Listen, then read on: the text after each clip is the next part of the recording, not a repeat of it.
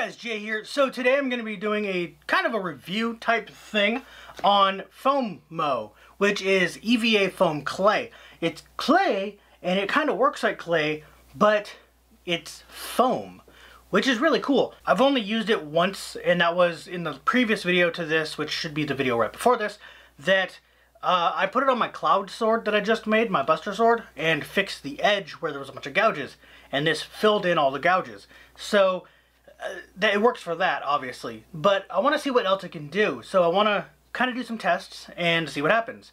So I did figure out that by reading online, about a 1/4 inch takes 2 days to dry, 48 hours, to fully dry and cure.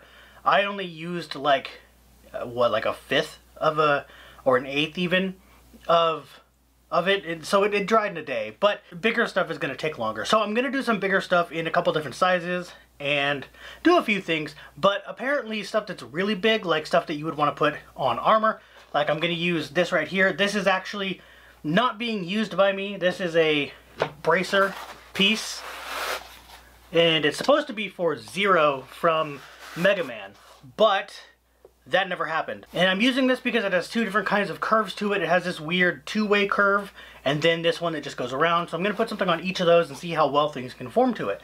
But I have 2 sheets of cardboard here. If I need to make something longer, if something needs to be long, I can put it on this one. If it doesn't need to be long, I can put it on this one. So I'm going to be just using this stuff and seeing what happens. So there was a tab here that said open, and you just tear that off, and then you can just peel that right open. And it comes in this Ziploc bag, and it's like vacuum formed. So I mean, that's cool, I guess. You want to do that again, like crush it down and seal it up, because you don't want air in there, because it dries in the air. So you want to get all the air out. So just remember to do that when you close it up. But I had it open for a good 30-45 minutes, so I didn't need to worry about it. And actually, I should just completely take it out. Alright, so this stuff is really weird. It looks like Laffy Taffy almost. I don't know how to get you guys a good shot of it, but it looks a lot like Laffy Taffy, which is kind of gross, but I love Laffy Taffy, so it kind of makes me want some. But whatever. It does, oh, it's sticking to the bag a little bit on the side there. Parts where it folded over on itself are sticking to the bag. So you got to note that too. So I also do have this little thing here of water. It's just a little tiny bit. There was a lot more and I spilled it, but that was the other day. We can use this water to activate this stuff to make it makes it easier to smooth out and everything. If you have tools or whatever for clay work, that would be better. I just don't. So let's pull some of this out, and the way it pulls off of it is, I don't even know how to explain that, but it doesn't feel like clay. I can't explain what it feels like. I guess silly putty, or Play-Doh or something like that. That's more along the lines of what it feels like to me. But it's really easy to mold, and unlike clay you have to knead for a while until it becomes moldable. This, you don't have to do that. So that's good. It's not rolling into a ball very well though. So it's not smoothing out as well as I would like, but it's also not wet. So anyway, you might not be able to see this that well, but I'm gonna do what I can to make some stuff down here. I'm going to make something for this, and then just a few small things that I don't really need, but I'm gonna make them anyway. So first, I don't have anything flat to flatten this out with, so I'm just gonna use my hand. So make that about a 1/4 inch, which is supposed to take 2 days to dry. And if it does, then I'll come back in 2 days and do that again. This, I'm probably just gonna, let me see, I'm just gonna make I'm not gonna use that one. I'm gonna use the X-Acto knife. And I'm just gonna make a design. Let's make a heart. If I had a cookie cutter, this would probably be way easier. That does not want to come out very well. So it doesn't cut very well.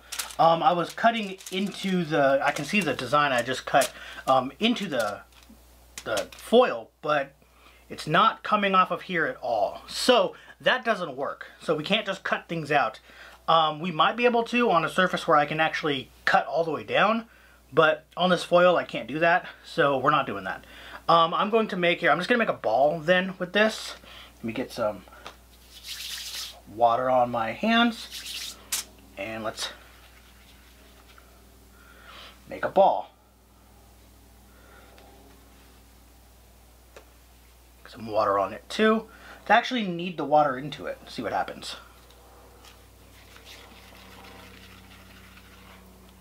Ooh, that works a lot better, so we'll do that.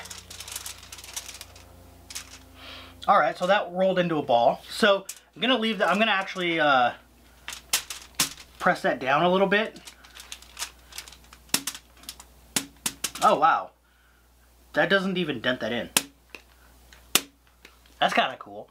It's still staying in a ball when I do that, so that's kind of cool. So I guess I don't have to worry about it too much. Let me just let's set this on the long one. Actually, let's use the long one real quick so I can make the thing I'm gonna put on here. Oh, by the way, so this one being this thick, this should be like a week. So I'm gonna come back in a week. I'm doing this like way in advance so I don't have to worry about it. Alright, so for the next one we're doing the thing that's gonna go on here. So I don't actually know what I'm gonna do. I'm just gonna do something. I'm gonna do a couple things. I'm gonna do like a thick design that goes on it, and then I'm gonna do like a swirl design or something, you know, for your armors that would have that kind of stuff. So let me do the swirl design because that's easy. So just gonna make, just like you would with Play-Doh or any other clay where you're making something long like this, you're gonna just roll it out. This is called like a Play-Doh snake or whatever, or a clay snake. Just do that. And then I'm going to, let's see, I'm going to cut it off right here. So I can cut through and then just rip it off while it's still in there. And I'm going to point this a little bit because I think that looks cool. And then I'm going to make this like a, you can't even see that.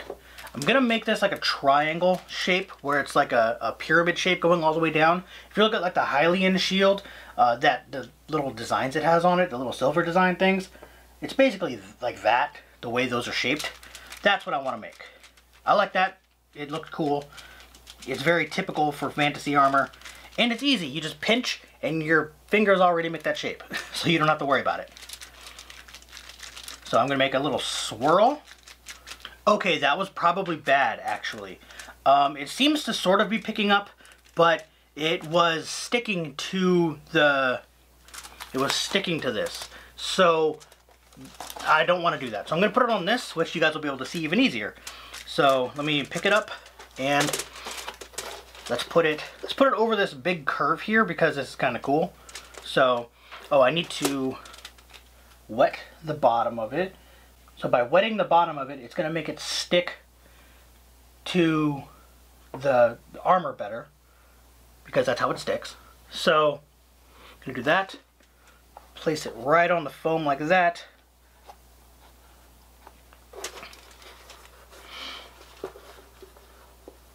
It's already wanting to stick.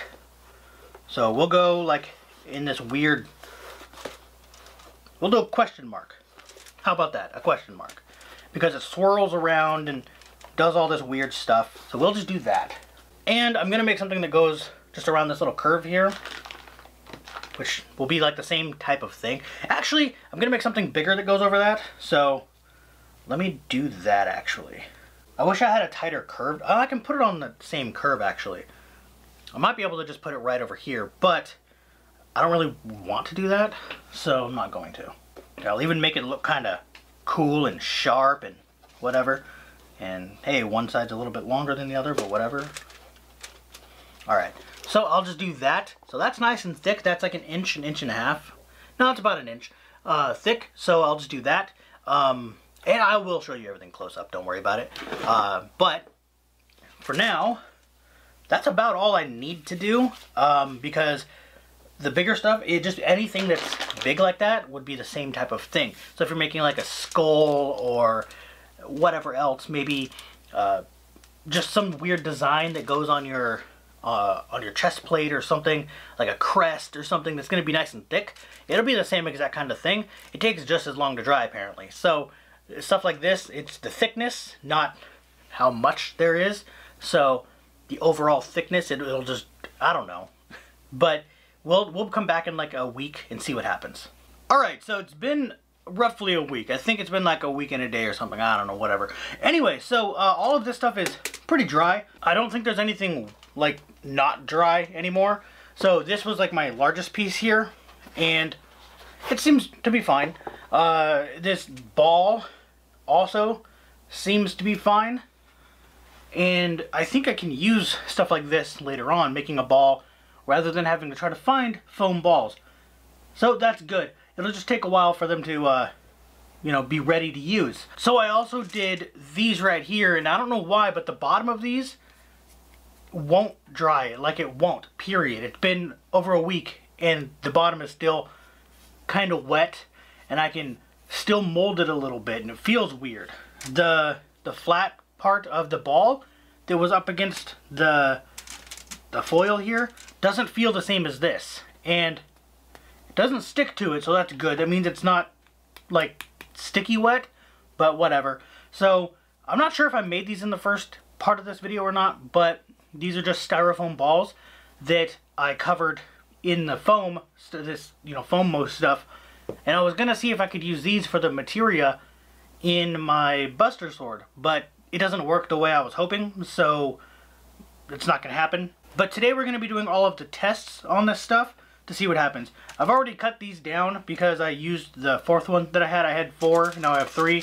So I've used one of them already. So I know I can cut through it. It's just a single little layer. Obviously you can cut through that. This one right here was that piece that was sort of like this, but I just made it by itself. I tried bending it like you would with foam, and it just snapped in half. So this stuff is pretty brittle when it's dry, and this feels harder than, like, say this. Like, this is nice and squishy, and so is the ball. But this, while it still squishes, it's very brittle and can break. So first I want to see what happens when I glue some of this stuff together. So I'm gonna actually cut, let me do this normal way. So I'm going to cut that off like that, and it looks like it does the same thing the break does. I thought it would be more smooth looking like it does on the foam mats or the EVA craft foam. Like on here, I don't know how well you're going to be able to see it, but where I made the cuts on these, they're really smooth, and you don't really see much of the texture, and you can't feel it. On here, where I cut, you can feel the texture. It's the same as when I broke it. So I don't know. Anyway, we're going to do some glue tests, and I'm going to cut through this and then glue it back together and see what happens. So let's do that now. Okay, that didn't work very well. The center is actually still wet. So the center is barely dry at all. So this is definitely not dry enough. Let me see something here. If I put it back together, will it okay, it doesn't want to, it sort of does. You can sort of hear it. So it does want to try to stick together, but it won't. So I don't know which way this went on. This way? Yeah. All right, let's put it back together, squish it. Yeah, it's wanting to stick back together, so yeah, it's still together. The center of it is staying, so that's not even dry, so that's bad. So that was bad enough already. Let's take this on the flat end here that would sit up, and I'm gonna do a little test on that with glue. Let me do, like, let me open this. I don't have my squirt bottle of glue. It's almost empty, so yeah, that sucks. But I'm gonna put a little bit of this down on that foam, and then a little bit in the little divot here, or the flat part of it. Then I'm gonna let that dry, I'm going to do the same thing, but in just a moment. I'm going to try to glue these two pieces back together with super glue and stick them together.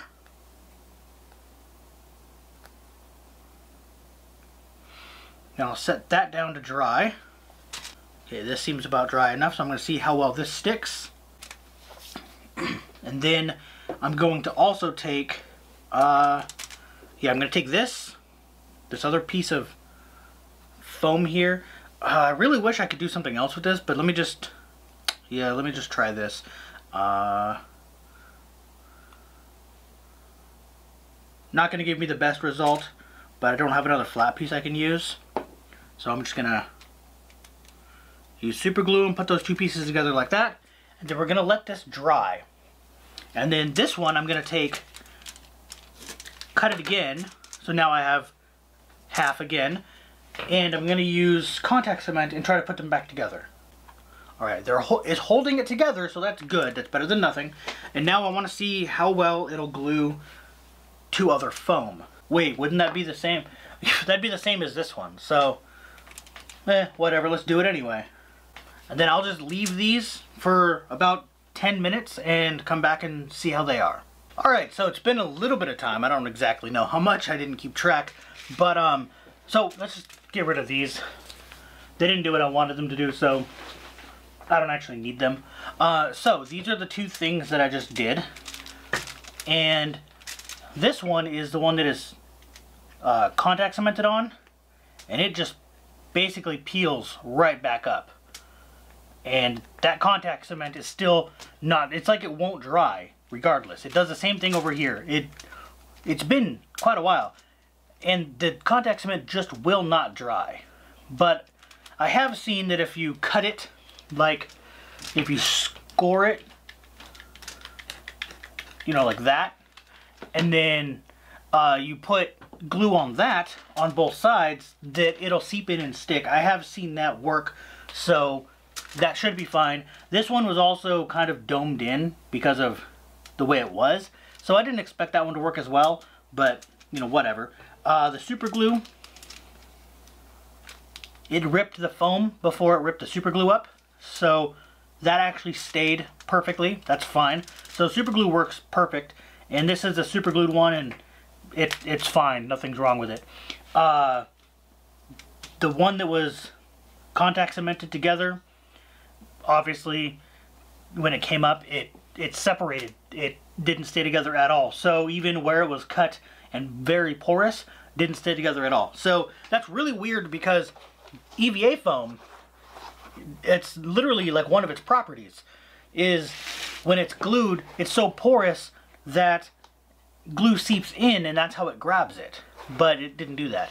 These, we're looking at the same type of thing. This was not down all the way on this side, so it peeled up a little bit and just snapped right off basically. So that happened. But the rest of it won't come off. I can't get it off of there.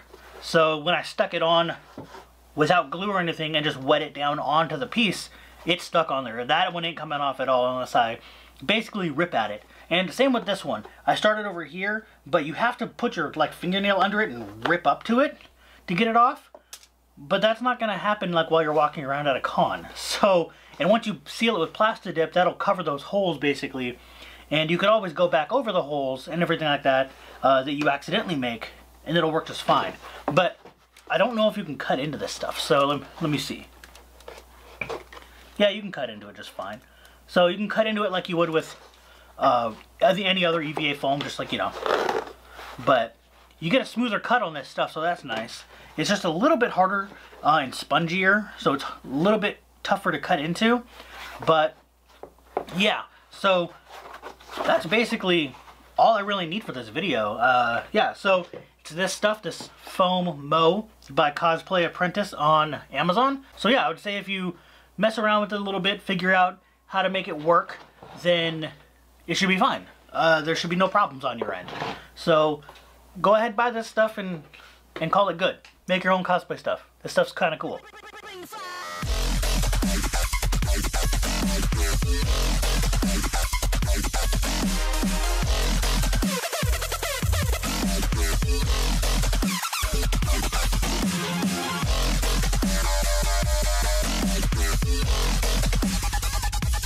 Peace.